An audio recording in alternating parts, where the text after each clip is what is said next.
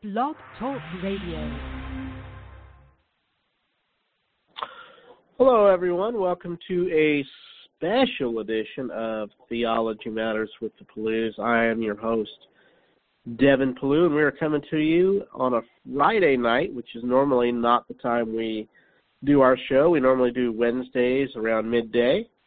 But tonight, I've got a special show we're going to be doing. If you guys recall, probably 2 months ago, maybe 3 months ago, I brought my friend Chris Allison on, who is an atheist, and we discussed some of the reasons he's an atheist, and I got to get into a little bit of some of the arguments for God's existence and had some good feedback on the show.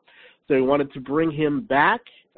People seem to really like the shows where we do the dialogue and discussion, and so we like doing them as well. And so today we'll be having him back on, look a little bit more at some of the arguments for God's existence as well as the resurrection. We've been wanting to do this show for a while. Wanted to do it around Easter time, but I've just had a bunch of stuff come up, and he's had a couple things come up, and so it's coming to you a little bit past Easter, but nonetheless, we're excited to have this show. And we desire to kind of model how to have these important dialogues, without screaming and hollering and anger, etc. And so before I go too far with that and bring Chris in, let me just get a few quick things out of the way. If you go to our Facebook page, Theology Matters with the Pellews, you guys can see our archive of shows that we have done, and you get important updates on shows and or events and that we're doing. Currently at Rock Hill Bible Fellowship Thursday nights, we're leading an apologetics curriculum by Awanas called Ambassadors, and it's for students between the ages of 13 and 18. And we're just looking at a lot of different worldview issues. A lot of students are hit with issues from the LGBT community and pro-life, pro-choice. Is the Bible true? And a lot of them just don't know really how to have, answers to these kind of questions. And so the curriculum from Sean McDowell is the one that was kind of behind this. Really goes through a whole worldview curriculum. And so if you're in the Rock Hill area, again, would love to have you Thursday nights, 7 to 9 p.m. Next Wednesday, during our normal scheduled time, we are going to have Dr. Dave Geisler on. Dr. Dave Geisler is the president of NGIM Ministries, Norm Geisler Ministries. And for folks who may not have heard, our beloved friend and mentor and professor, Dr. Norm Geisler, had passed away last week and actually had his funeral last Saturday. So it's been it's been a sad time, it's a sad time to lose a guy that has meant so much and has impacted so much. Ravi Zacharias actually preached the funeral. He had just landed in Hong Kong when he got the call that Dr. Geisler had fallen, and they weren't expecting him to live long, and so Dr. Geisler wanted Ravi to preach the funeral, and so Ravi did. And he came in with about 5 minutes to spare, but gave a beautiful tribute to his professor and his mentor, Dr. Geisler. In fact, if you go to the YouTube page, you can just type in Ravi Zacharias, Norm Geisler, and you will see Ravi's tribute to Dr. Geisler. So that said, we will have his son, Dave, on, and they have been working on this amazing documentary for the last couple of years of Dr. Geisler's life. And so we're going to have Dave on to talk about this. This is going to be a great time. Also, Melissa, she's actually been at the Youth Apologetics Conference every summer. Charlotte Christian does a week-long apologetics conference for students, probably, again, between the ages of probably 13 to 18, and just phenomenal folks. I mean, it's limited room, it's limited seats, they pack out every single summer, and they bring in some of the best guests Frank Turek, Brian Dave Glander, just some top guys. Michael Brown. So she's been there all week. She's been leading some small groups with the girls, and so she's going to talk a little bit about that. So that will be a fun show. So make sure you join us again. We'll be going 12 Eastern next Wednesday. And lastly here, the panel on abortion. Several people have asked about that. So there was a amazing church called Zion Place Ministries in Greensboro. It is a predominantly African-American church, and they did a conference on basically why pro-life. They had some post-abortive women there and some other women who had been told by the doctor they should have an abortion, and they didn't, by God's grace. The child is okay, and just thankful that she didn't have an abortion. Me and Melissa were on their panel to help answer maybe some of the objections or hard cases that come up. If you guys know us, you know we have a heart for life and really are involved in the abortion ministry. And so if you want to see that, that was actually videoed. If you go on the Facebook page of Zion Place Ministries, you can actually watch the first talk that I forget the guy's name. He's a pastor at the church, and then the second session is a panel discussion, and it's very powerful to hear these women. Some of these women had an abortion 30 or 40 years ago, still devastated by those effects, but through God's grace have come through it, and I actually plan on interviewing several of them on some upcoming podcasts. So we've got a lot of good stuff coming up for you guys. So stay with us. Again, go to the Facebook page of Theology Matters with the Pellews and follow everything that we're doing there. We're going to take a quick 1-minute break, and then we will come back and bring on our guest.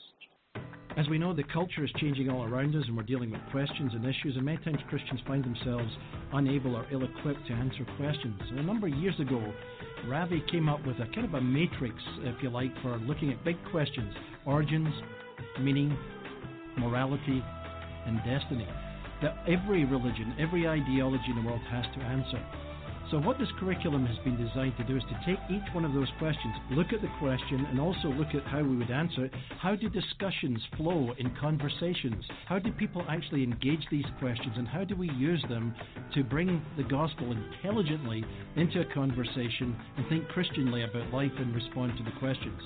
So Everyday Questions has been designed using some of our team to help answer those questions, engage with these issues, and give a tool that I think would be practical to help equip people on how to share the gospel. So I hope you'll give it some serious thought, and I guarantee it will be of great help.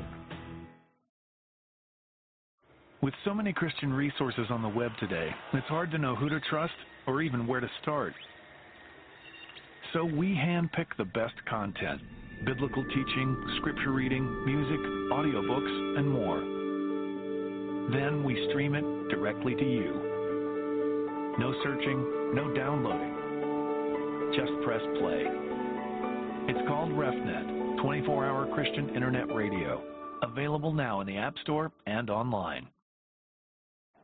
All right, folks, welcome back. And we are here, and we're going to have a discussion with my good friend Chris on the arguments for God's existence, as well as dive into the resurrection.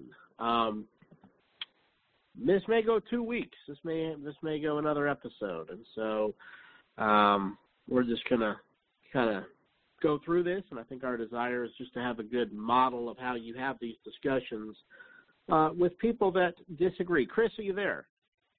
Yes, sir. I'm here. Man, it's good to hear your voice again. Yes, it's good to be doing this again. Thank you. What I appreciate about you is, I think we both have the same desire. We want to see these kind of conversations happen in a way where, people are not being insulted or put down or name calling. And a lot of times Right. these kind of conversations end up with more heat than light, you know. Actually, Right. Uh-huh. I've only met Chris one time at a conference, but actually met him over a friend's Facebook page, and seen him, people coming at him a little bit and getting some questions with him, and so I started the conversation with him, and we've gone back and forth a few times, but again, I appreciate the respectful nature of it, so we wanted to have this discussion. So, Chris, just for people, again, who maybe don't know you, just briefly kind of reintroduce yourself. Again, folks, if you go to our podcast archives, just type in Chris Allison. You guys can hear the first show that we did. And also we're on True Radio if you go to iTunes or on your Android. And again, just type in Theology Matters with the Pellews, Chris Allison or Atheist, and that first show that we did should come up. So, Chris, tell us a little bit quickly about who you are and, whether you had a religious upbringing, et cetera. Oh, okay. Well, my name's Chris, and like you said a moment ago, I met you on Facebook, and it was through a different, person, someone who is not quite as mature as you, I might add, who loves to engage in this sort of back and forth with one another, and keep it largely civil, of course, because we're both interested in the truth, I think.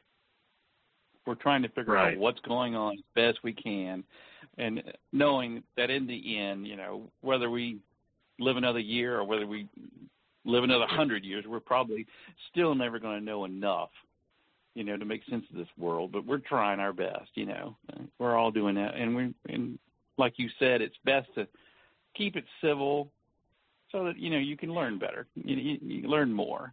Like you said, you don't want to get into a insulting match with one another. That's very unproductive. Right. Anyway, for most of my life, I've been indifferent to religion. Most of my life, I've just been indifferent to it. It was never a big thing when I grew up. It was never really a big thing at all. But I've always been obsessed with history, and of course, religion is part of history. All religions are. It's hard to separate it from anything. It's always it's in the culture, it's in the politics, it's in everything. Anyway, at some point, at least 20 years ago, it has to have been at least 20 years ago, I decided that I need to read the Bible because I've never read it. I mean, I'm familiar with certain parts of it, a little bit, not much at all. But I was like, hey, I need to read that thing. Well, I mean, I didn't get very far before I realized that, well, no, this isn't for me. But, I finished it up, and I guess you can say at that point, well, I mean, if there was any belief at all, it was gone at that point. After reading the book, I was like, yeah, there's nothing in here to convince me that there's a God or gods. Right, and just so people know, what Chris isn't going to take anything I say offensive because we're not attacking the person, we're attacking the ideas, and I'm not going to take anything he says. So I want him to freely, he doesn't believe the Bible is true, and so I'm fine with him saying that, and fine with if his ideas that the Bible is fairy tales and mythical, etc. I don't take offense to that. He doesn't believe it's true. And so just, don't be surprised if we may be a little blunt with each other, but we respect each other, and I think that's a good way to be able to get down to truth with that. So just so people know, I don't take him being rude, and I don't think you're going to take what I'm, as being rude either. So.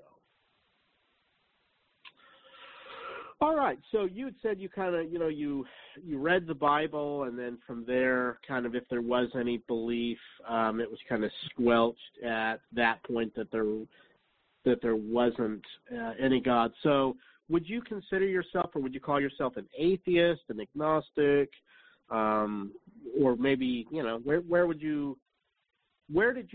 were you back then, and then where would you say you are now? Well, back then I was just indifferent, and I wasn't interested so much. That wasn't too concerned. about, going to church and doing things like that. But as far as definitions are concerned, I mean, I consider myself an atheist, and that just simply means that, at least in regards to religion, I have yet to be convinced by anyone, regardless of whether you're a Christian or a Muslim or whatever, that there are gods out there, something otherworldly, and that's why I say there's no God, because no one has presented any evidence to me that convinced me there are so. That doesn't mean that one day somebody might come up to me and say something, and voila, you're right. There is a God, or there is a whole pantheon of gods, perhaps. I don't know. That's always possible. Sure. So you'd say right now, I think your statement was that in your view, there is no God because you've not seen the evidence that would support that. Is that right? Yes. Mm-hmm, I agree. Mm-hmm. Okay. So I would just say, I've got a little notebook here I'm trying to take some notes on, but my little girl has drawn pictures on every single page. So I can hear my little boy downstairs screaming his head off. Oh, no. Well, yeah, he's downstairs playing video games. Yeah, he's just down there playing video games. Too. Mm-hmm. She gets on that roadblock and he's all upset. Okay, so I guess this is where I would press a little bit. You'd say that because you haven't seen evidence for the existence of God, you would say that there is no God. But I think it would be just tantamount to saying because we don't have evidence for aliens, would you say therefore aliens do not exist or extraterrestrials? I don't see any evidence of them, so I would say they don't exist based on what's been presented to me. I mean, I've seen some things on TV about aliens. I don't watch a lot of that stuff, but I mean, it doesn't seem to happen. It doesn't seem to be. It could be. I mean, the universe is vast. Yeah, that's what I'm saying. So to me, it seems like it's a big leap to say because I haven't seen evidence for X, therefore X does not exist. So it just seems, but with the definition of atheism, it would just seem to be a safer bet to go more of an agnostic route. Because when you start saying, well, God does not exist because I don't see evidence for it, for him, well, you could say the same thing just as there's not evidence for aliens. I don't think it would logically warrant the jump to say, therefore, aliens do not exist. It would just be, well, I don't have evidence for it. Maybe someday down the road there'll be evidence for it. But as of right now, I'm not convinced. That's a safer statement, it seems to me, than to say aliens do not exist. Well, my personality, I'm just not afraid of labels. I'm not afraid of language either. A lot of people, they have issues with labels and they have issues with language. I don't care. Right. I mean, it doesn't matter. If you want to listen to me and think, well, he sounds more like an agnostic, that's fine. But to be perfectly honest with you, I'm sort of like a little bit of a nonconformist, and in most of the social situations I've ever been a part of, if someone comes up and they talk about them as being an atheist, then it's like, they're an outsider or something, and maybe we need to shun them or something like that.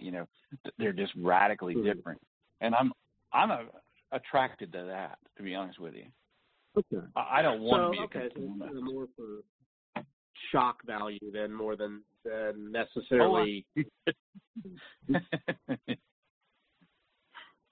Okay. No, that's fair. I just asked because, like I say again, it seems like the atheist position is harder. It would be seems to me to be a harder position to maintain than agnosticism. So to say, well, I'm an atheist and God does not exist, seems like you couldn't.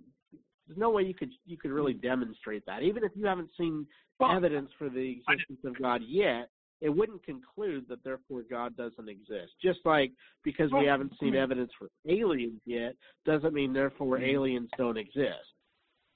Well, I mean, I try to make it clear to people exactly what I think atheism is, the way I define it. And again, that's just that, okay, there's all this evidence that, there are these Hindu gods, and, I've looked at it and I'm thinking, no, I'm not, that doesn't convince me. Sorry.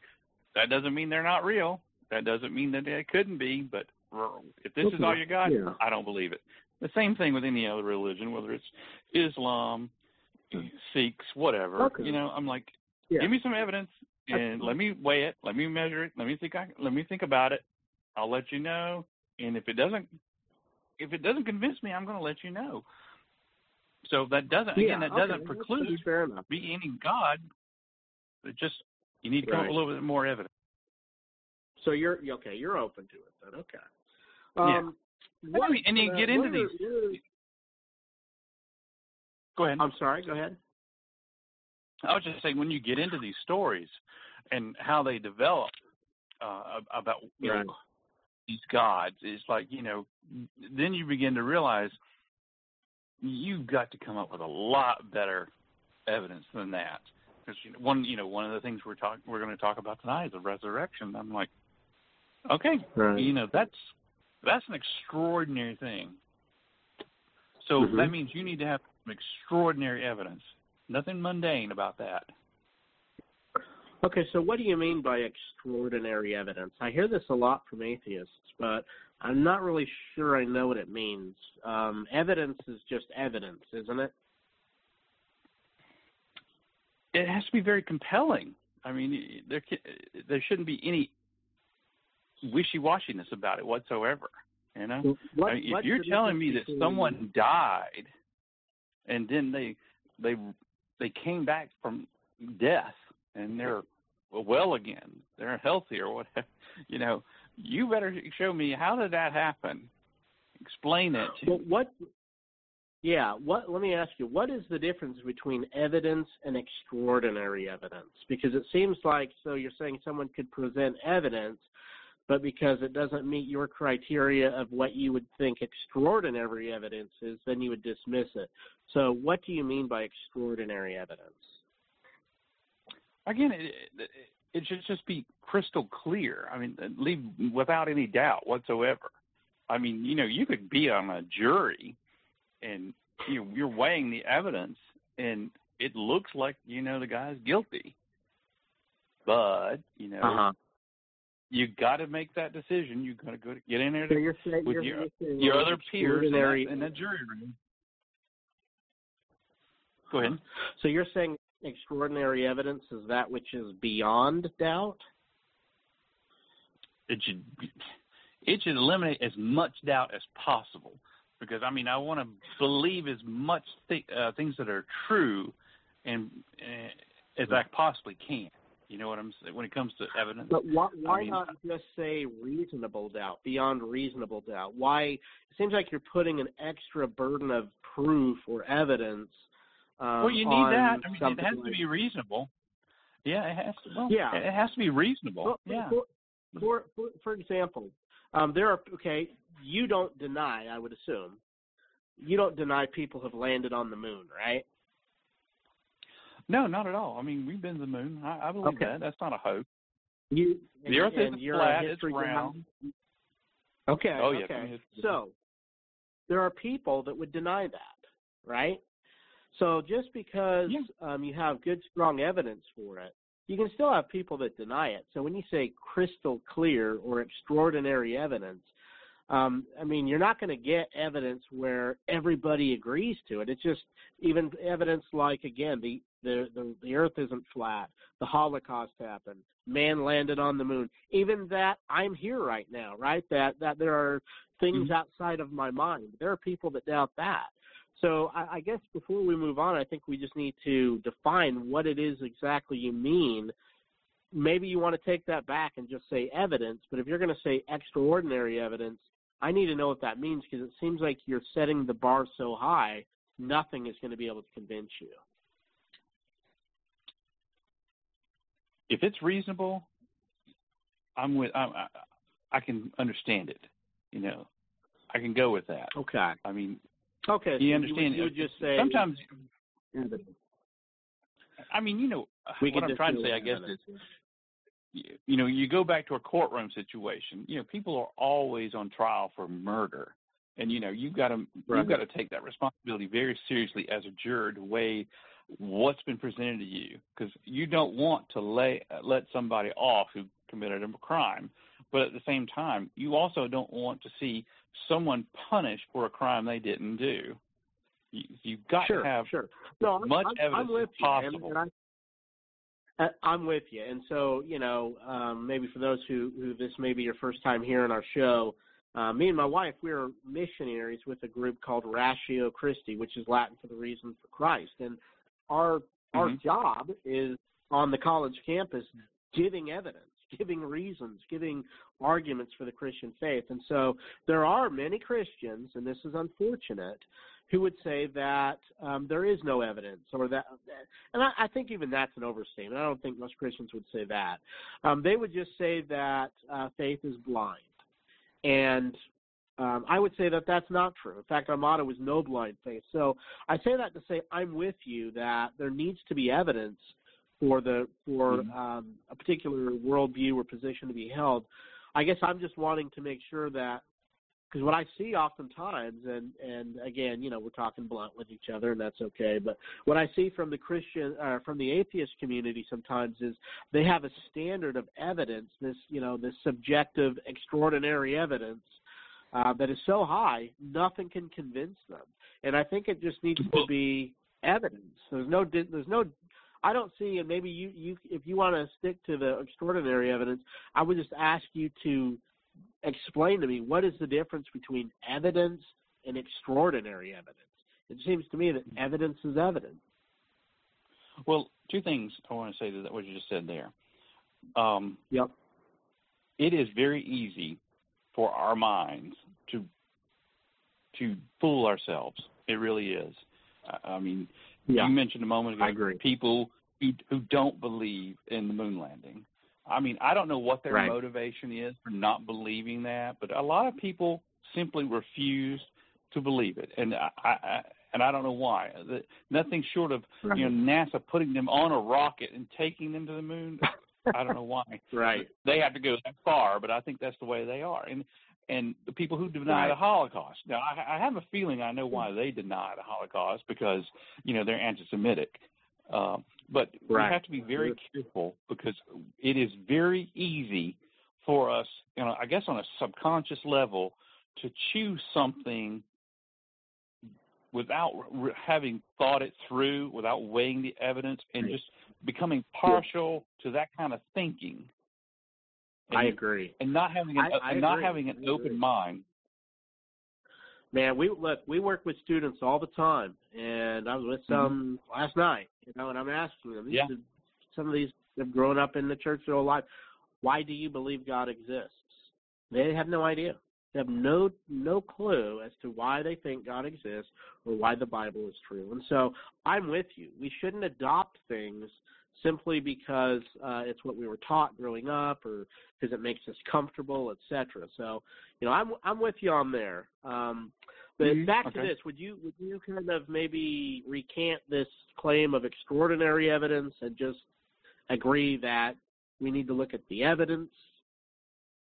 Yes, that's fine. If you say extraordinary evidence, okay, that's good. That's good enough with that. Okay. All right, so I mean, you still got a mountain climb, to convince me that the resurrection occurred, though. Well, look, you were kind of hitting on it. There's a difference between proof and persuasion. You can prove something beyond reasonable doubt, but just like you can prove, beyond reasonable doubt, we landed on the moon. Not everybody's going to be persuaded, and so might be able to prove it, but may not persuade you. So. Let me ask you this, kind of as we're moving along here. You said you read the Bible. You just simply were not convinced that God exists. How would, let's say even the Bible was not true, how would that show that God doesn't exist?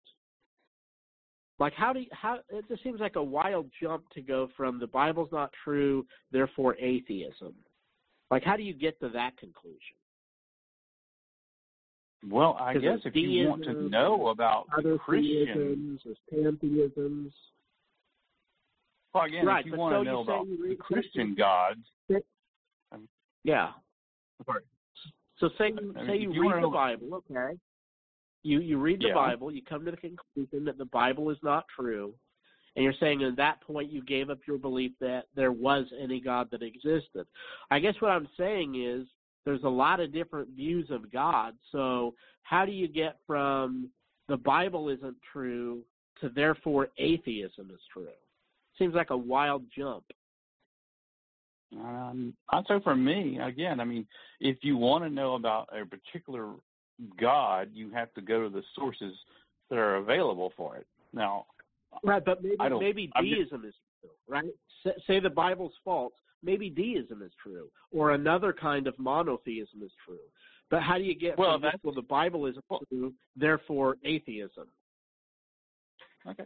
Well, I mean, if deism is true, then so be it. I mean, what's the big deal? I mean, to my understanding of deism, God or a God or the gods or whatever basically created the universe, and then they just went on their merry way, and they haven't looked back since about what they did. I mean, what difference does it make whether you believe them or not? I'm just saying to identify as an atheist when it just seems like the evidence wouldn't warrant that. It would just say, okay, well, Christianity isn't true, but that, to me, that just doesn't necessarily mean, therefore, atheism, because you still have a lot of things that need to be accounted for. So, just as an example, when I'm talking to a student who is an atheist, right, I don't start with the Bible. I don't start with, Genesis 1:1 says, in the beginning. No, I start with philosophical arguments for the origin of the universe, for the universe being sustained by an outside causal agent, design of the universe, etc. It's not till pretty far later am I getting into the Bible.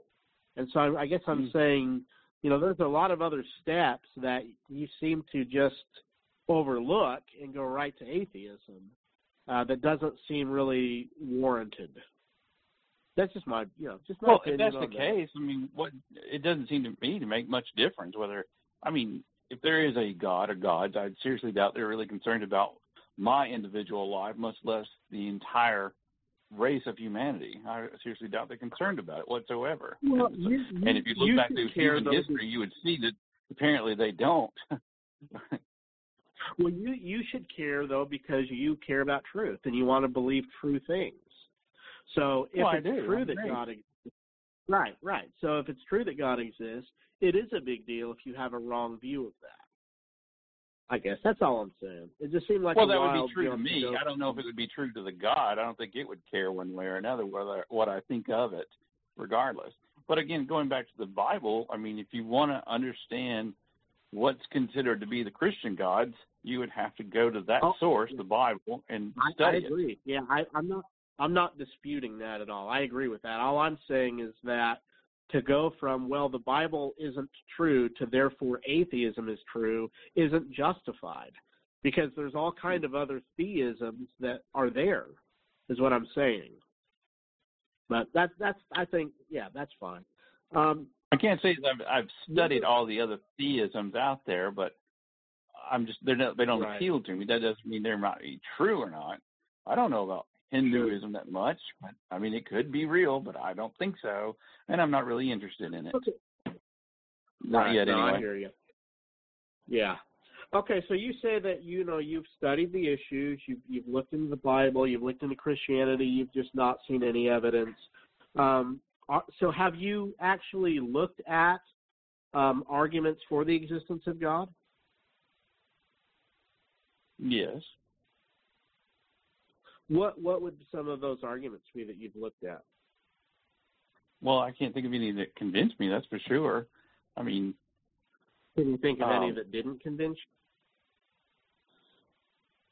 I guess I'm trying to see have you actually looked at arguments from Christian philosophers, or are you've read the Bible and that didn't convince you?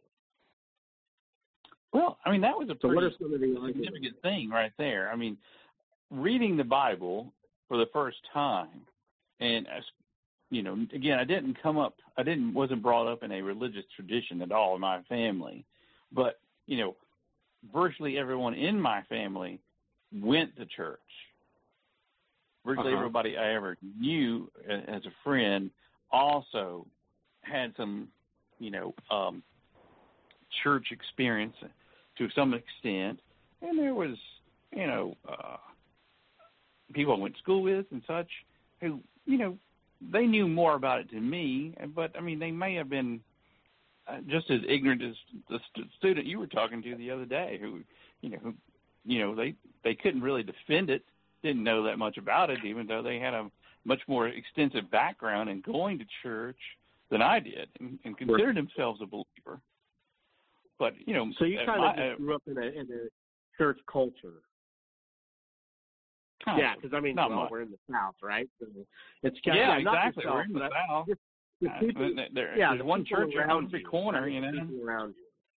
Yeah. Mm-hmm. But it just seems like, it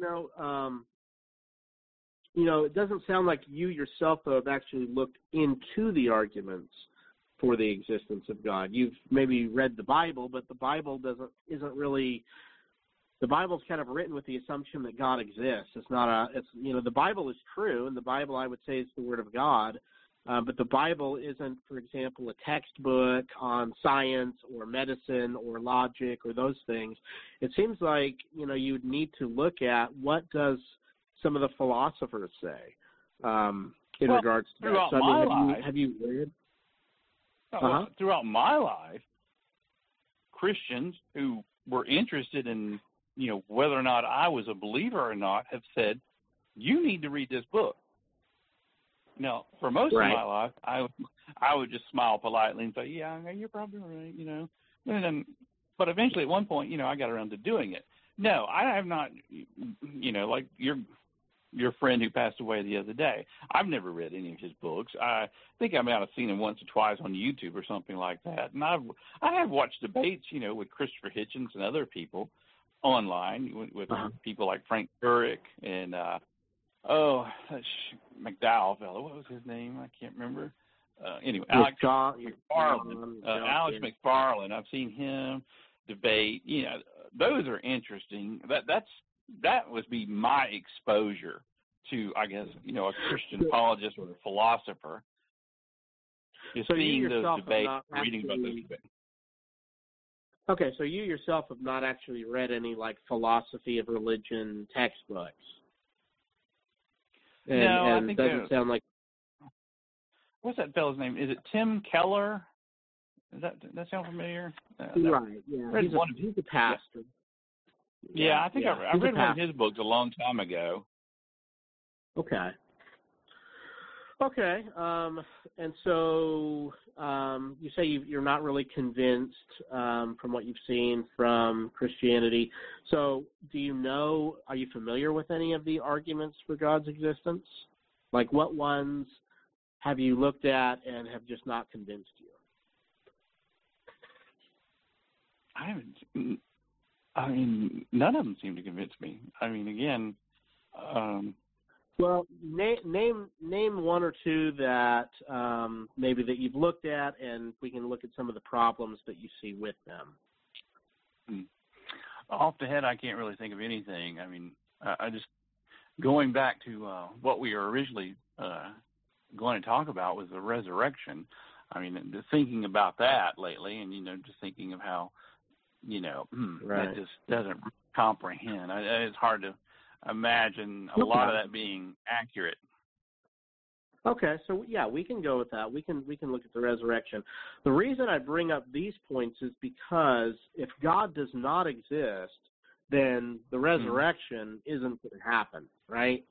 So the reason I think it's important when we look at arguments for the existence of God is if we start with the presupposition that God doesn't exist, anything I give you, any arguments, any reasons I give you for the resurrection is going to be ridiculous. It's going to be silly because if God doesn't exist, then any kind of account, any naturalistic account is more reasonable than God raising Jesus from the dead because you haven't looked at and are not familiar with arguments for the existence of God. And what I've seen does not convince me. I mean, I've read the Bible and I'm not convinced. And I've seen seen arguments from teleological arguments. These things don't convince me. And okay, so what is it about? It gets even more. It gets more specific. It gets more specific though when you look at the literature itself. Though, when when I first read the book and I was like, wow, this was hard to get through. I mean, to be honest with you, I mean, it was not easy reading the Bible, that's for sure. So and then, what is it? What was it specifically with like the teleological argument? What was it about that didn't convince you? At this moment, I can't really think of anything because I've been thinking about the resurrection for the last week or so, to be honest with you. Okay, like I say, the reason that I bring those issues up of God's existence, would you agree that if God exists, that miracles are possible? Would you agree with that? If a God exists, is miracles possible? Are miracles possible? If a God exists, miracles are possible. I would imagine if a God were interested, he could probably do something that would look miraculous.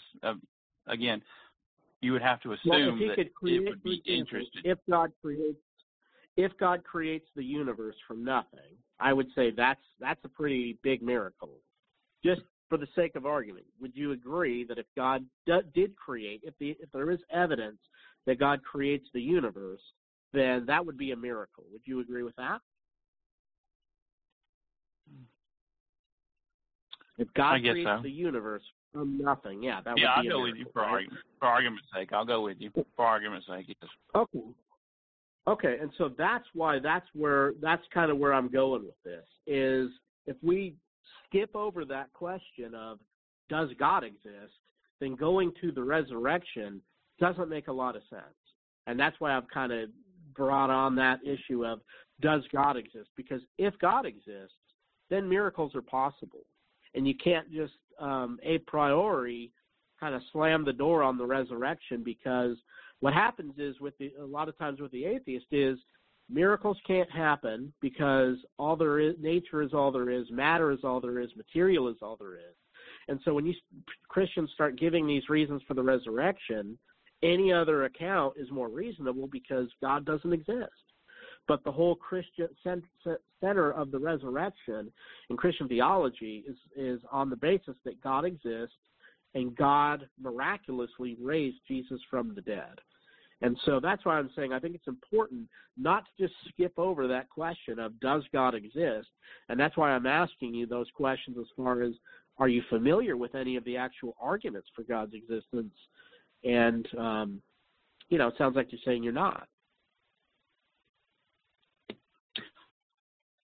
At the moment, I mean, haven't really prepared to think about those, to be honest with you. Okay. All right. Well, I'll tell you what. If you wanted to talk about the resurrection, I guess we can do that. So let's go ahead. Let's jump into it. So what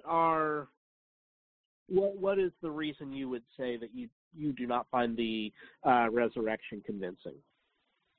Well, why don't we start this way? Why don't you tell me why it should be convincing to me? I mean, what is it about the resurrection that interests you and why it should be of concern to me? You want to do that? I mean, we can. That's fine. Because if the Bible is true, which I think that there's good reasons to think that the Bible is reliable and accurate, and Jesus raised from the dead, then that changes the way we view the world. You know what a worldview is, I assume. Yeah, right? How you see the world, yeah. Mm-hmm. Yeah, and those questions as far as, what is reality, is nature all there is there a God, etc.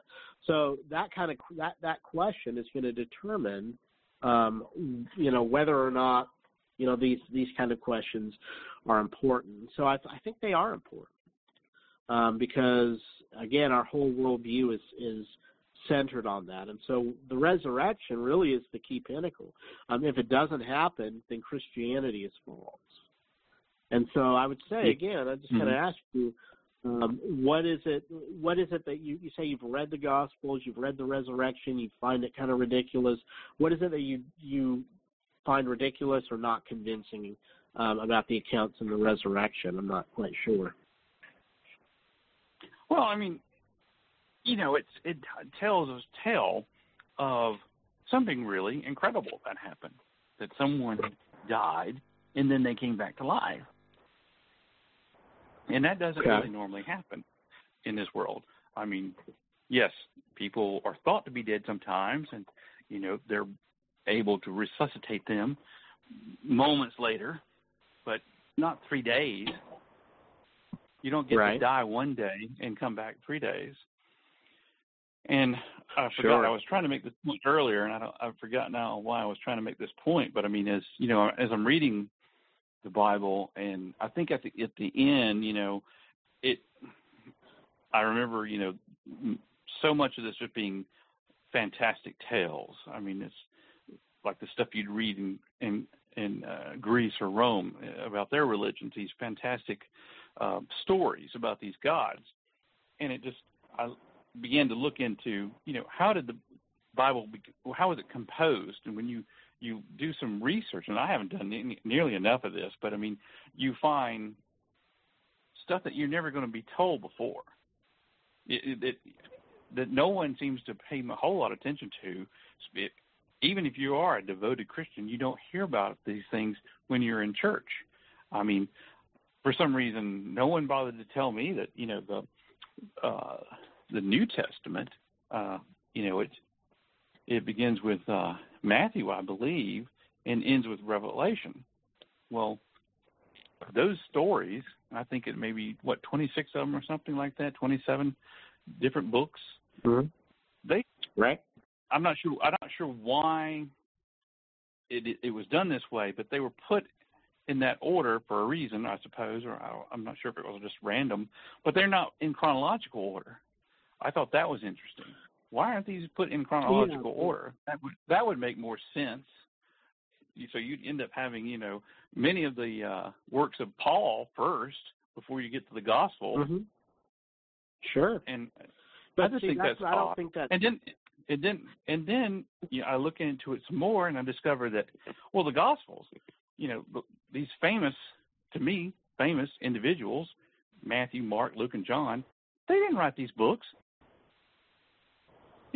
Over 100 years later, someone decided this book needs a title. Let's give it this title. We'll say it was written by Luke. No, it wasn't. And so I bring this up. Go ahead. No, I was just saying I bring this up. I just bring this up to some people, and and they're more religious than I am. They go to church, and then they come across, they hear me say things like this, and it's like, I've never heard that before.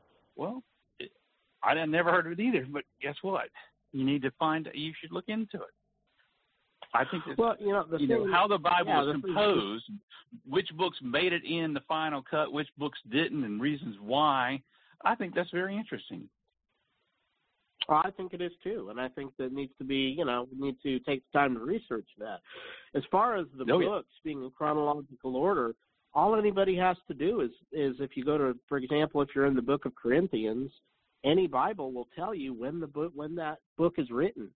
They're not trying to hide anything. They're not trying to deceive anybody. It tells you in the Bible where the letters or when the letters were written. So there's nothing, deceitful or anything like that going on there.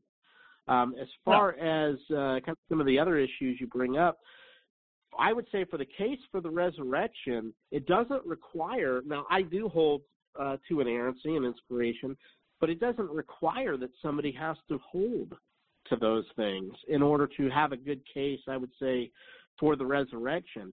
The issue is this, I think, Chris. This is kind of why I brought this up earlier. You started with saying, well, it's these fantastic tales and stories. You have a presupposition against miracles.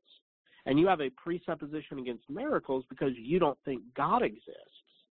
And so I think that's kind of the core central kind of point of the discussion is, does God exist? Because if he doesn't, then you're right. There's not going to be any explanation, supernatural explanation for the resurrection.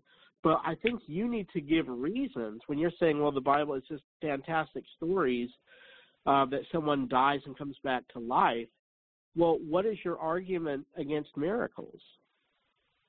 Well, because that just assumes miracles. My experience, miracles are simple.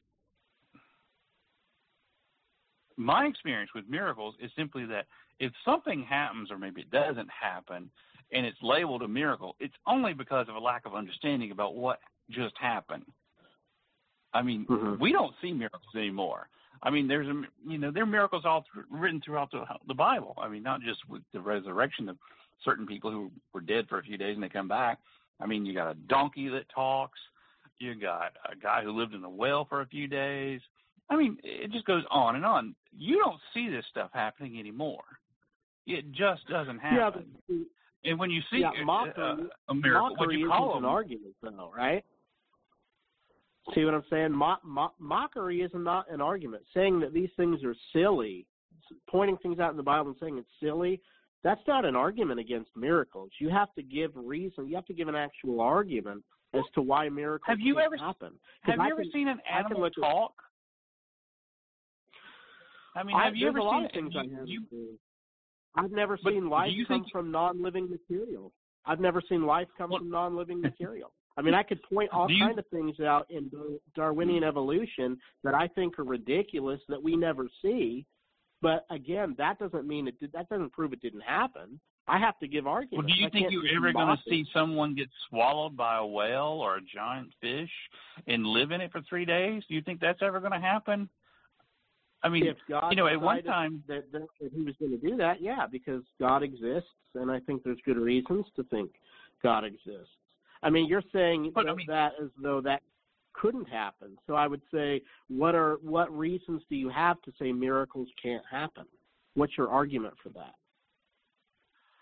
Well, how about the fact that, you don't see too many miracles since the invention of the camera, I guess.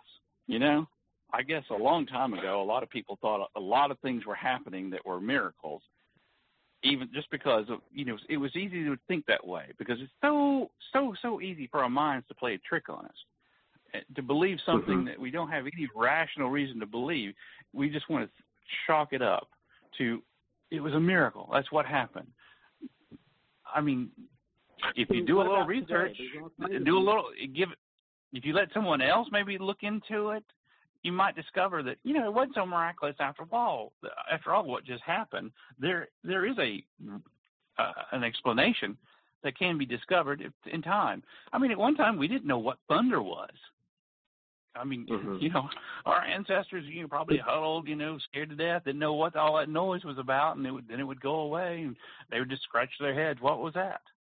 But, eventually we figured it out. Today, Chris, there are claims today from people all over the world. Craig Keener has a 2-volume mass set of people who talk about certain miracles that happen physically, etc., that's documented with doctors, etc. So I guess I would just say that, you still have miracle claims today. How do you know that miracles haven't happened today? How do you know that? Well, why can't we have, a miracle like, the Earth stops rotating on its axis so that, we have more daylight so we can defeat our enemies. There's a story about that as well. I think Jericho, it was the city of Jericho. Somebody was attacking the city and, they needed more daylight so they could tell their enemies from their fellow soldiers. You don't see something like that. You don't see an animal that can speak. Yeah, but it seems like those things that you're pointing out, that's very small compared to the universe coming into existence from nothing. If God can create the universe from nothing, and there's arguments for that, and there's reasons to think that happened, I don't understand why we'd have to have the Earth stop. The bigger question is, why is there an Earth? Which naturalism and atheism can't give an account for that. So I guess it just seems like, I guess my small mind can only think about the earth, I can only think about where I'm at. I mean, about the universe, I mean, we know collectively, all of humanity knows virtually nothing about the universe. I mean, we're on this one little tiny planet, this one little tiny section of the galaxy. And how can we know that much about the universe itself? I mean, I need to be focused here. Right, and this gets right back to, again, where I was going with the arguments for God's existence. We can know certain philosophical principles. We know that whatever begins to exist has a cause. And the universe began to exist, therefore the universe has a cause. That's the Kalam cosmological argument for God's existence. So, it's we don't know if that has anything to do with Jesus, though. We don't know anything about that. Right. You have to give more arguments for that. You have to have more arguments to get to Jesus. I agree, but it's not less than the God of the Bible either. Yeah, you have to give a cumulative case, but either way, that's enough to defeat atheism. It's enough to defeat naturalism. Not for me. I mean, it should be. I mean, if there's reasons to think the universe came into existence from nothing, with an outside causal agent, that demonstrates naturalism is false, that nature is not all there is, that there is something supernatural. And that's why I say you have to be open to the miracles at that point. You can't just say, well, they're just silly, right? If God exists, and there's reasons to think that by the philosophical arguments for God's existence, then you have to be open to things like the resurrection and the other miracle accounts in the Bible. Well, I think I am open to it. It's just that, I read about it, and you see the inconsistencies in the stories, and I just think I'm going to dismiss this. This is right because I don't know if someone meant it. I don't know if someone meant this to be fiction or if they meant it to be true. But it's an interesting story, but it's not convincing to me. Whether we're talking about someone being swallowed by a whale or someone dying for 3 days and coming back to life. Yeah, but see, it just seems like if God exists, could he have a great fish swallow a man? If God exists, why do you keep calling it he? Well, that's how the Bible refers to God. God is not male or female. God is an immaterial being. So I'm just using the language that the Bible uses. But back to the question. If God decided to, he was going to use a great fish to swallow a man, are you saying that he couldn't do that if God existed? I'm thinking that, if you're a God, you must know everything, and you must have incredible powers. You must be able to do anything. So I don't know what your motivation would be, but if you wanted a great fish to swallow a man, yes, I think you could do that if you were a god. Okay. That would seem to be like a prerequisite. Right. So to just keep talking about it being silly, I think what you need to do is demonstrate either God doesn't exist or miracles can't happen. So I guess I'm still waiting to hear your argument outside of it's silly or it's fiction. What arguments do you have to say miracles can't happen? Do you have some reasons or argument you could give that God does not exist? Well, for one thing, I mean, it can't or it won't join me for a cup of coffee. How about that? I mean, I'm not asking for much. I mean, I'm just a simple mortal human being out of, the billions that have lived since, the beginning of life on this planet. And if all you got is that book, don't expect me to fall for it. I'm not going to fall for it. I'm not going to believe that. It's not rational. But why would you? If you want to come, if it's important that I do believe whatever it is you want me to believe, a God should be able to do it without just as easily as it could have a great fish swallow a man for 3 days or whatever. Should be able to do what? Should make me believe, convince me of the evidence that it exists and that I need to be concerned about what it thinks and why it would need my worship. I don't even understand why do people think gods need to be worshipped to begin with? What's the point? Yeah, so I think this goes back to that issue of not being familiar with any of the philosophy of religion and the arguments for the existence of God. So when you're saying, for example, why doesn't he just show up and have a cup of coffee with me? Well, if you are familiar with the arguments for God's existence that philosophers give, you'll see it's a lot more that he's given than just sitting and having a cup of coffee with you. He's giving you life. He sustains you. The universe itself cannot be explained apart from this necessary being. So I don't really think it's that much. I don't think it's that much to ask that if a God wants me to believe in its existence, why can't it just do something simple, very simple, like just join me for a cup of coffee? I'm not asking it to move mountains. I'm not asking it to turn back time or anything really extraordinary. I will buy the coffee. I will take it out to any place for a meal if it wants, anywhere. I will go in debt for this dinner. You realize God is not a physical being, right? It can be. It was at one time. Jesus takes on a human nature, but he himself doesn't stop being God. The nature of God is immutable. Okay, yeah. So you're saying if God sits down and had a cup of coffee with you, you would believe that he exists? Is that what you're saying? Hey, I think it would be possible, yes. I think it'd be very possible. Oh, I've never had it. You, but it would just be possible. It wouldn't convince you, but it would be possible. Okay. Well, I mean, I'm thinking, is it the difference between knowing it exists, becoming convinced that it exists, or do I need to be convinced that I need to worship it? There's a big distinction there. I guess I should have made that clear. Right. Yeah. Yep. So because distinction. So I guess I would say knowing it exists and knowing I need to worship it are two different things. Yeah. Yeah, I agree. I agree with you. I guess I would just say, so how does God creating the universe from nothing, how does that not convince you? But if God was with you and had coffee with, like, why the universe? I don't know it did any such thing. I don't know it did any such thing as create a universe. Right. I have no idea that any God has ever done anything like that. But maybe that would be something we could talk about over dinner or just a cup of coffee. Yeah. Well, would you be? What would it take to convince you? Maybe that it sounds like you're saying if God did create the universe, then you would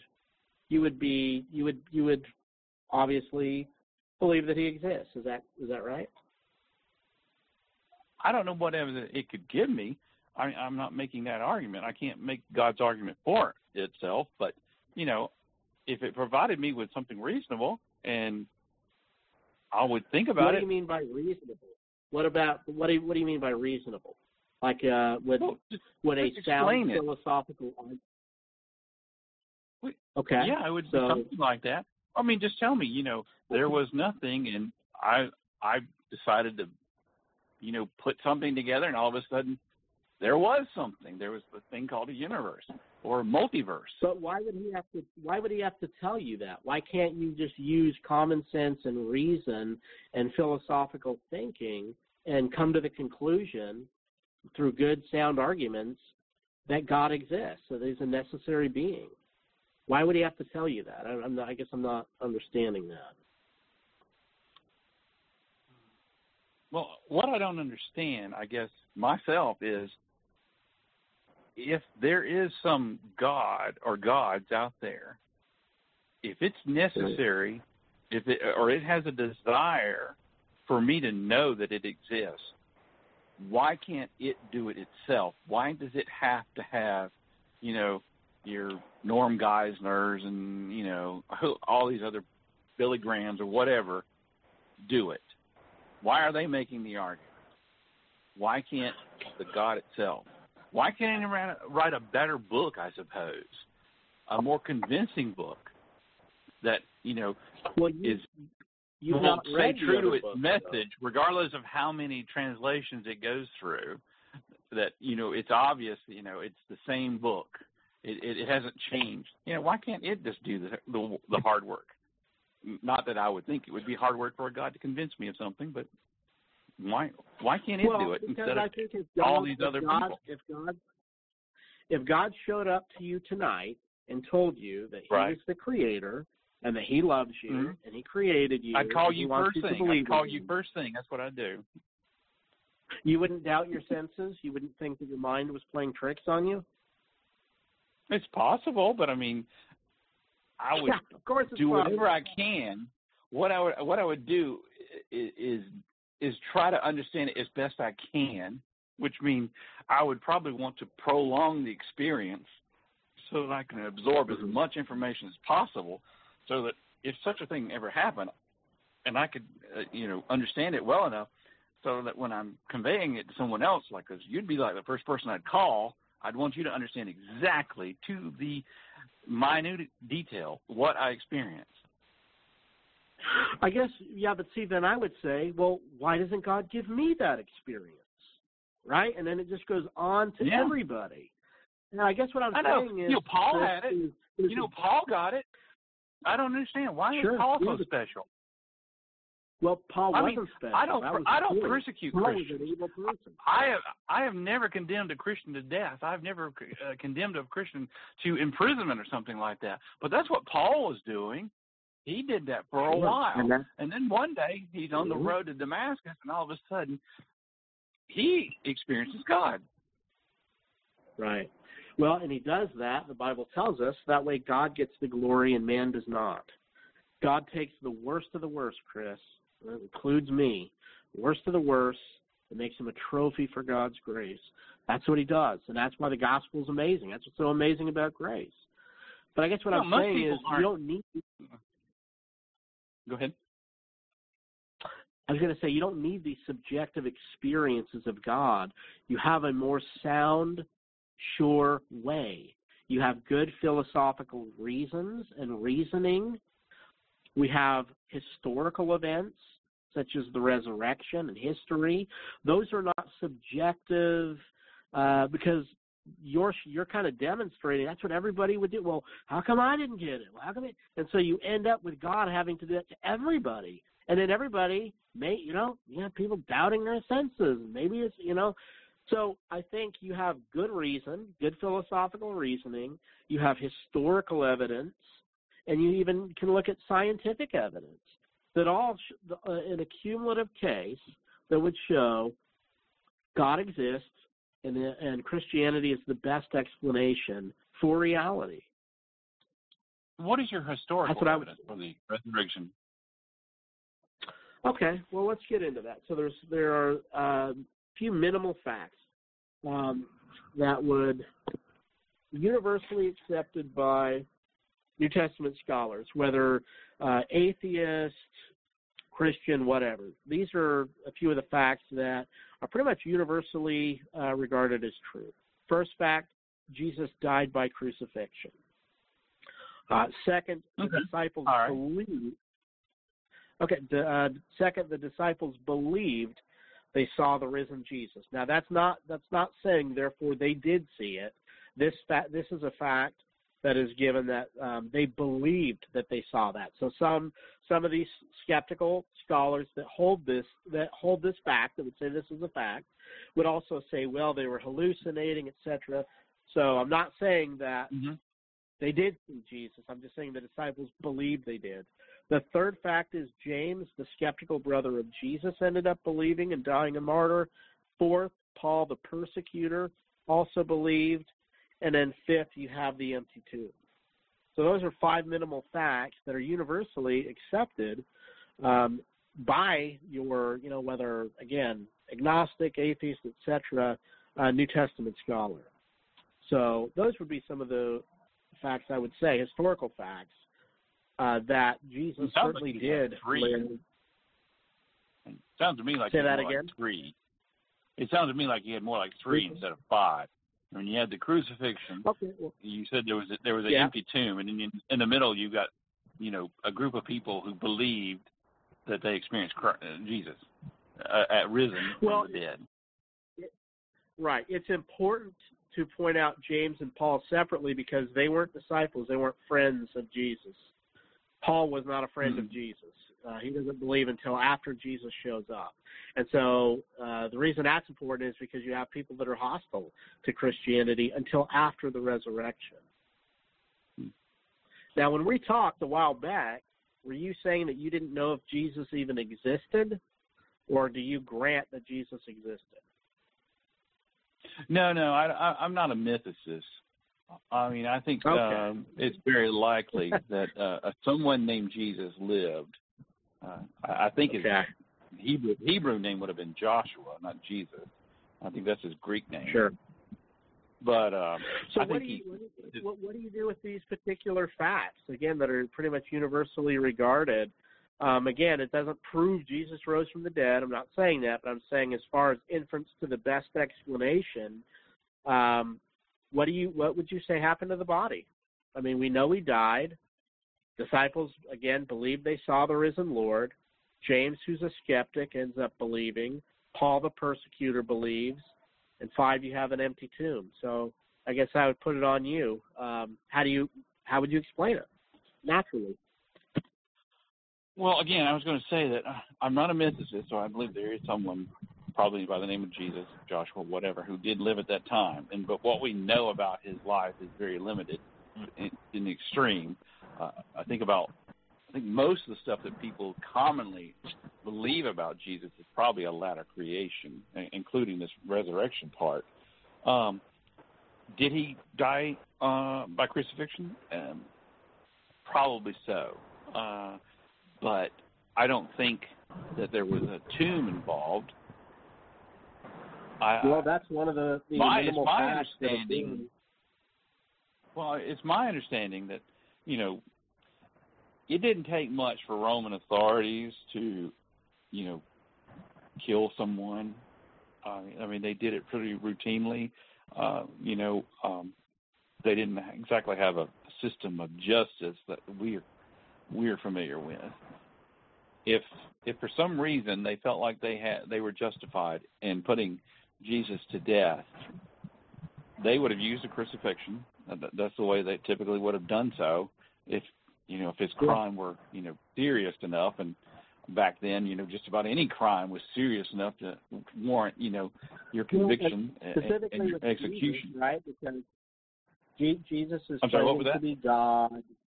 Yeah, I was saying, especially with the case of Jesus, I mean, they're worried he's going to, try and do a takeover, and that's why not only they put him to death on the cross, but then they also, come up with the story that, the disciples stole the body to try and explain the empty tomb. So these are 5 facts. Again, these are universally accepted. You can look at the works of Gary Habermas, has done studies in his book, The Historical Jesus, that shows, from like the early 60s or 70s in German, French, and English. These are facts I'm giving you that are not really disputed. I mean, again, it doesn't prove Jesus died rose from the dead, but I'm saying kind of an inference to the best explanation.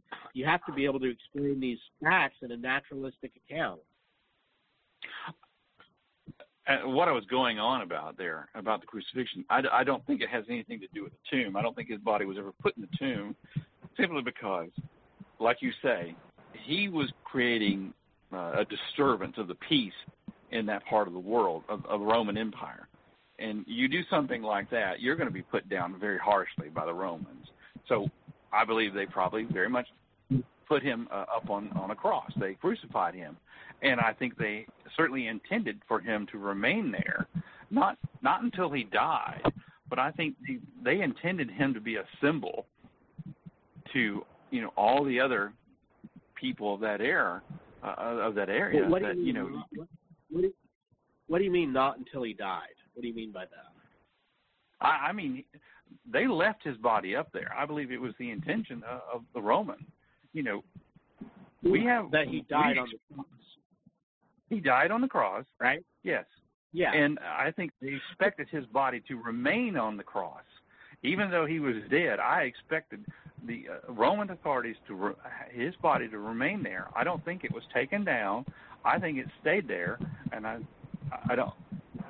apologize if this offends you or anything like this, but I think it stayed there until it decomposed. That's what happened to his body. I don't think it was ever put in a tomb. Okay, so let's look at that hypothesis that the body rotted on the cross and kind of put it with these particular facts. So it wouldn't really account. I mean, it would account for the fact number 5, maybe the empty tomb. Maybe that would explain why the tomb was empty. But again, you have a lot of the accounts that Jesus is taken off the cross.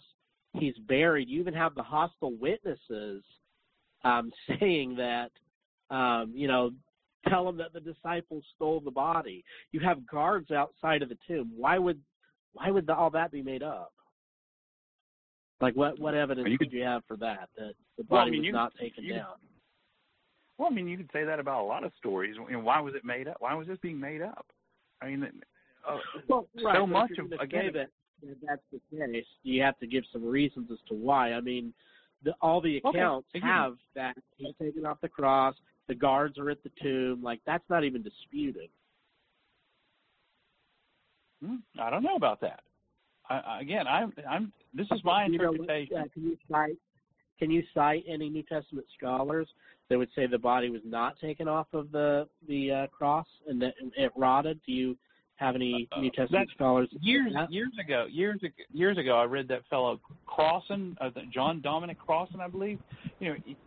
I think he wrote something about the body remained on the cross, and unfortunately, the purpose again, he was killed. He was killed by the Roman authorities to send a message to a group of people. Well, this area of the Roman Empire was volatile. As well as I do.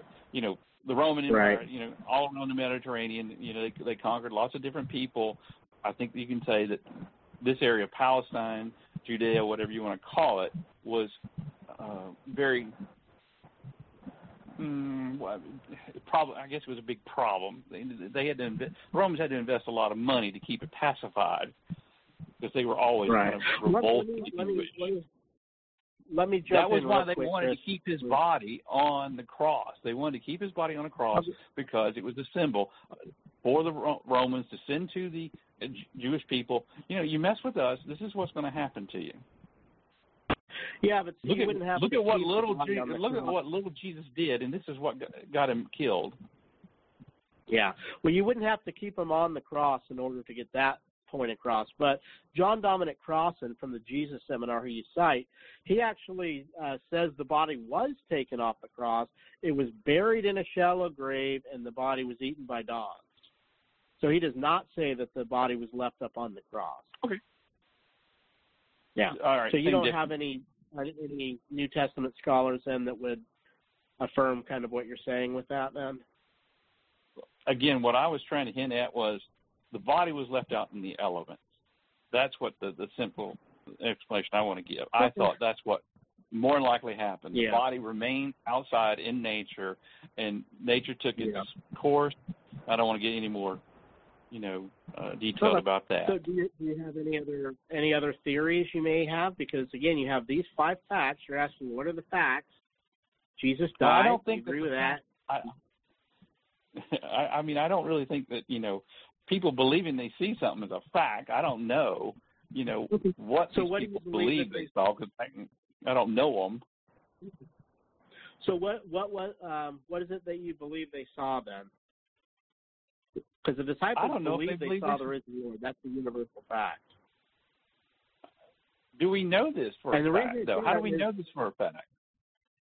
Well, because they're willing to die for what they believe. They're willing to die for what they believe they see, which is the risen Lord. How do we know example, that if they stole the body? Go ahead. Well, I was just going to say, who are you talking about that died? Well, Sean McDowell just did a whole big. Well, James, Jesus' brother, for one. Paul, was also, I believe, martyred. It gets, as you get more into church history, it may not be a slam dunk on all of them, but there were some that did die, and some were persecuted. Very bad for being Christian. So I guess the point is they're not going to believe something that they know is a lie. So no one would. Yeah. Okay. So I guess you'd have to kind of explain what is it that they saw then. Were you saying they're hallucinating, or like what do you think that it is that they saw? Well, it's possible. I mean, people have hallucinated seeing someone that they're very, very close to within the days or weeks after that person passing away. That's not uncommon. Now, I'm not saying that there was a mass hallucination between, multiple people, 12 people or something like that. But, I mean, it is possible that they did have a hallucination. Someone did. I'm not convinced of it because it's hard. Yeah.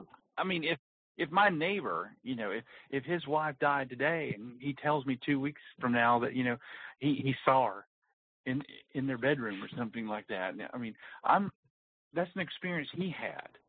It's not an experience I was a part of whatsoever. He can give me a lot of details and he can talk to me about it for a while, but all I'm going to come away with is, well, you really believe you saw something, but I can't confirm it at all. I wasn't there, so I don't know what Paul saw. I don't know what James saw. Yeah. Well, with the hallucinations, it's like you're saying, it doesn't happen in groups, right? So you're not going to have mass hallucinations. Second, it wouldn't explain. You can have mass hysteria, but I don't know, not mass hallucination. Right. Yeah. Right. And what you're describing is more of the grief hallucinations. If somebody loses a loved one, for example, happens in nursing homes where the old lady might lose her husband and thinks she sees him. But the problem with that is, again, you have James, who's a skeptic, and you also have Paul, who's a skeptic. And so they're not going to be having grief hallucinations because they weren't believers. They didn't believe until after they see the risen Lord. So I don't think the hallucination theory works at all. So what's next? What else you got? Yeah. Let me actually go a different route here, a little different thinking here. Why is this important to begin with? Why is this important again? I mean, why as a Christian, as a Christian, you're supposed to, accept as fact that Jesus died for your sins and came back. He was resurrected. He defeated death, whatever. Why is that important exactly? Great question, Chris. So we would say that it's important because our sin has to be atoned for. So again, this is going to get into Christian theology and assumes kind of a Christian framework. But you have at the beginning of creation, Adam and Eve. Eve sins, but it's actually leads Adam into sin. Adam is held accountable. From there, man is cut off and separated from God. And so Christ is like the second Adam who comes, fulfills the works of the law, does what Adam couldn't do, dies in our place because we've all sinned against God. And so basically that deserves eternal separation from God. And, you can get into different views of what you think hell is, etc. But it's it's separation from God. And so Christ dying on the cross and coming back from the dead is demonstrating he is who he claimed to be. He is God. He has defeated death. He owns death. He's the one that gives life. He's the one that takes away.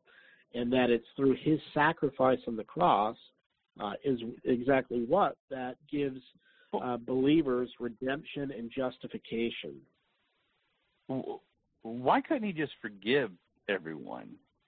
I mean, why is it necessary for this God to recreate himself as another person and then have that person? What do you mean by recreate himself? Pardon me? What do you mean by recreate himself? What do you mean by recreate himself? Well, according to the New Testament, God impregnated Mary, right, and gave birth himself. I mean, Jesus and God are the same thing. So that's So are you familiar what with happened? Excuse me, wait a minute. Hold on just a second. After doing that, I mean, he allows what he calls his son, even though they're part of the same thing, the Godhead, whatever. He allows that person to be brutally murdered. I mean, we can both agree crucifixion is horrible. That's a horrible way to die. And somehow that person's blood being shed absolves all of humanity of all its sins.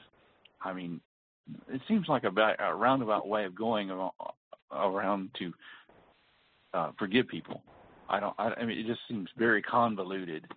I mean, if you wrong me, Devin, I mean, I have a couple of options. I can get revenge maybe, or I can just forget about it, or I can just, I forgive you. You stole my car, but I forgive you. Don't worry about it. I mean, that's the way we do things. That's the way you do things, the way I do things. I don't know why God couldn't have just done it that way itself. It doesn't make a whole lot of sense to me to go through this. Let me ask you a question. Ritual. Yeah, let me ask you a question, Chris. Would you want to go to church Sunday and spend time with Christians and hearing a preacher, talk about God and preaching out of the Bible and that? Would you want to spend your Sunday doing that? I'm not really. I mean, I know you're. Yeah, not really. I'm not offended by that. That's fine. Would you want to be forced to go to church on Sunday and have to sit there and be around Christians and listen to worship music and listening to the pastor preach out of the Bible? Would you want to be forced to do that? No, I wouldn't want to be forced either. Mm-mm. Okay. So you wouldn't want to do not too many things I want to be forced to do. Me neither. I'm with you. So you wouldn't want to do it voluntarily. You would not want to do it voluntarily, and you would not want to do it by force. So you want the option, if you don't want to go, you want to have that option to not go. Is that right? Yeah, it'd be nice to have the freedom. Freedom is a good thing. So in the same way, Christ is not going to force you, because when we talk about believing in Jesus and having your sins forgiven, what it's saying is you're reconciled to God and that now you're able to spend eternity with him. You don't want to go to church and spend an hour with the people of God and hear the word of God. And you certainly don't want to be forced to do that. So if God is giving you the option and you don't want to believe and you don't want to, when I say don't want to believe, say you use the same thing as a synonym is you don't want to be reconciled to God. Well, then how can you blame or try and say it's unfair that he doesn't force you to do those things? He's giving you what you will. You don't want to be around the people of God. You don't want to hear the word of God. You don't want to be reconciled to God. So he's not forcing you to do that. So why complain that you're not being forced to do that? Yeah, but in the end, it gets to decide whether I end up in hell or not. That doesn't seem like a fair choice. Right. Well, you accept him as a creator. I don't accept him as a creator. I accept it as a moral monster. Right. So if that's what you accept it as, then how can you say he is the one that is forcing you to go to hell? You don't want to be with him. You don't want to be reconciled to him. You don't want to worship him. And you don't want to be forced to do those things. So what are you complaining about? But then that doesn't mean I want to be tortured for eternity. Well, that gets into what hell is, right? So I would not say hell is torture. That's a caricature. What you want, Chris, is what a lot of atheists want. They want the good things that life has. They just don't want the Creator and the goods that come with it. But sorry, if you reject the Creator, you don't get the goods that come with the creation. Well, most people think of hell as being a horrible place to be in. And it will be. Atheists like mine. But It's not like the caricatures. It's not like Saddam Hussein's torture chamber. Dr. Geisler, in his systematic theology, has a great section on this. We would say hell. I would say hell is, I kind of hold like a C.S. Lewis view. It's torment. It's not torture. It's not being inflicted from the outside. It's you knowing you could have been with the most beautiful being in the universe, and you willingly blew it. You willingly did not want to be with him. And so he's giving you, well, if that's not, the case, check this out. Not what you want. Hold on. Not what you want he's going to give you, but he's going to give you what you will. So just like the drug addict who doesn't want to wake up and have those horrible effects of the drugs, they willed it the night before. And the person that goes to hell, it's not that they even want to be there, but they have willed to be there. And so God gives them what they have willed. And so it's knowing you could have been with the most beautiful being in the universe, and you willingly rejected it. You don't want to be forced. You don't want to be forced into it. So God gives you what you will. And that's your interpretation. The most beautiful thing in the universe. I mean, I look at it as, a moral monster that is responsible for the death of Christian theology. Yeah. You don't understand Christian theology. You don't understand Christian theology. I do understand the fact. I say that with love. Okay. But I mean, I say that with love. You've never read a systematic theology. You've never read any philosophy of religion. You get the caricatures from people like Christopher Hitchens and Bill Maher and these guys that are low-hanging fruit that would get absolutely demolished against a Christian philosopher who knows theology and knows philosophy. So if you want to know who God is... No. I've never seen Christopher Hitchens ever be demolished by any Christian theologian or philosopher. You could watch his Watch his debate with Frank Turek. Watch his debate with William Lane Craig. I would appeal to the people. Watch. Okay, so the arguments Turek gives for the origin of the universe, Hitchens doesn't respond, just like you didn't tonight. I give you the arguments. I give you the reason. No response. It ends up in complaints and mockery. That's not arguments, my friend. Again, you were saying a moment ago, it's the most beautiful creature or whatever in the universe. And the first thing that came to my mind, this is the same being that, caused this massive flood that, engulfed the entire planet and wiped out humanity, save one family. And you're telling me that that's not a moral monster and that it's deserving of my worship? And if I don't get it, then I get to be tormented for eternity. How about I just be left alone for eternity? How about that? Because friend, that's what you want. I get it. That's what you want. You want to be left alone, but that's not what you're designed for. And if you don't want to be with God, He's going to give you exactly what you just asked for, to be left alone.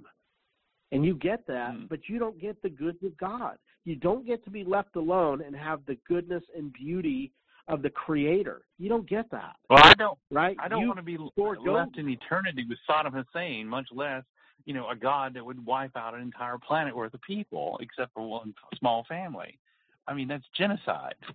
I don't want to be associated with people like that for eternity. Yeah, but the thing is, a couple things. First, you yourself have rejected the Creator. So you're not an innocent party. You have sinned against God, and you've sinned against your fellow man, because we all have. So it's not like, you're down there with all the evil people.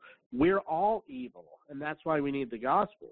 But second of all, as an atheist, you have no standard by which you're saying God is being just or unjust. Naturalism doesn't afford that furniture in the house for you to be able to say God is being unjust here. You don't have any ground to say that. Why is it wrong to kill people? Why is genocide wrong in a naturalistic worldview? Because people want to live.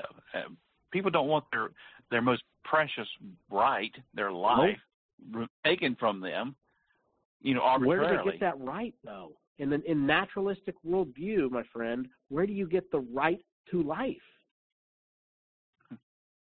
How do you think you get it from a God that would take it away from you for no reason, basically, whatsoever? He doesn't take it away. There's an objective moral value. There's an objective standard, and that is only being able to be grounded in a transcendent mind who is eternal and a necessary being. What did all those people do to deserve to be? What did all those people do to deserve to be drowned? What on earth did all those old men and women, all those babies, all those unborn babies do to be drowned in this, this great flood? What happened there? Well, I mean, for somebody that is pro-choice and has no problem with abortion, I'm surprised you would complain about, God killing babies, but okay. Seems inconsistent on your part. The Bible is drenched in innocent blood. The Bible is just drenched in innocent blood of babies, that's for sure. Well, the Bible says there isn't anybody innocent, and that's, again, why Christ comes. But, again, it goes back to the same point I made earlier, Chris. People had a chance to repent, to be reconciled to God. They wanted it just like you. Leave me alone. And so he does. And with that comes judgment. Do you want to be left alone? God will leave you alone. But you don't get the good. Who is this God to judge me? But who is this God to judge me? I don't go around killing one person. I don't go around killing people, and I don't go around killing a whole race of people. No. I mean, how can it judge me? So are you sinless? You're not saying you're sinless, certainly. Oh, I'm not perfect. You've lied. No. Right. Okay. Well, that's who he is to judge you. He is perfect. No. Right? He is perfect. And so he's the creator. He's the judge. And the thing is, he doesn't want to judge you by how you've lived your life, Chris. That's why he's offering you Christ. But if you don't want him, then you're going to be judged on how you've lived your life. Look at what he did. I mean, he had to recreate himself as another individual and kill that individual through torture for me? I mean, no thank you. So you don't need to do that. Yeah, so part of it is with Christian theology is he doesn't recreate himself. That's kind of that Bill Maher talking point. It's he adds to himself a human nature. So the Father, Son, and Holy Spirit, they're not the same person. See, I get what you're saying, and I get why you find it silly and incomprehensible. I get it because you have not had good exposure. Part of it is that. Part of it is you are rebellious towards Christ. I'm going to be honest. But the other part is you haven't had good exposure to good theology. But now you have. And so I'm saying you need to understand what the doctrine of the Trinity is, what salvation is. You need to understand those things and what Christians teach about them before you reject them, because you're just rejecting a caricature that Christians don't even believe. You're rejecting the God that I don't believe in, Chris. Mm-hmm.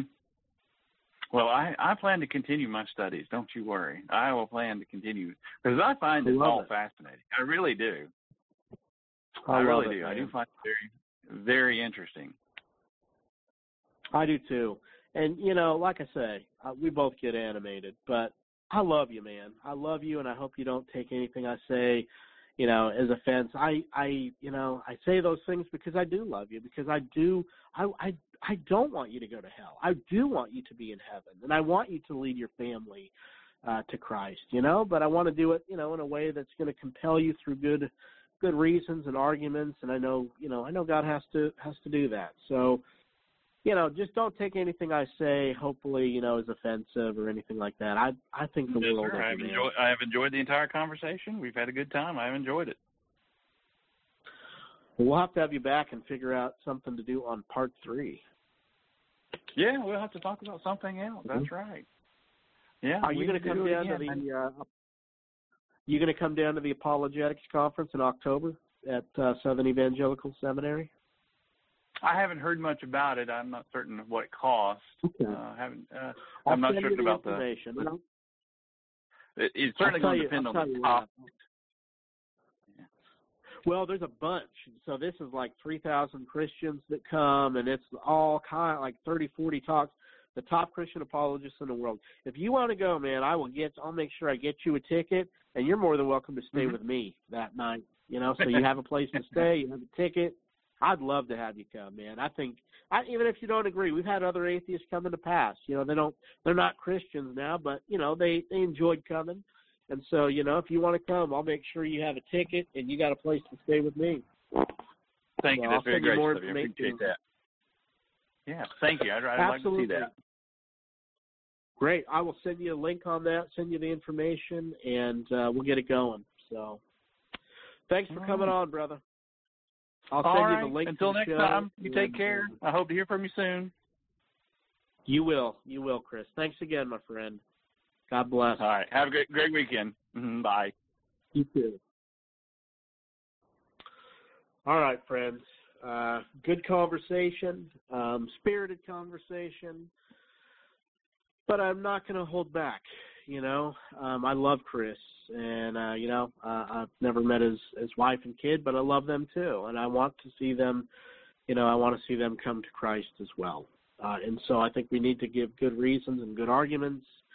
And I hope he walks away thinking about this. So keep him in your prayers. We plan to have him hopefully back on again and have another topic to talk about. But again, join us Wednesday.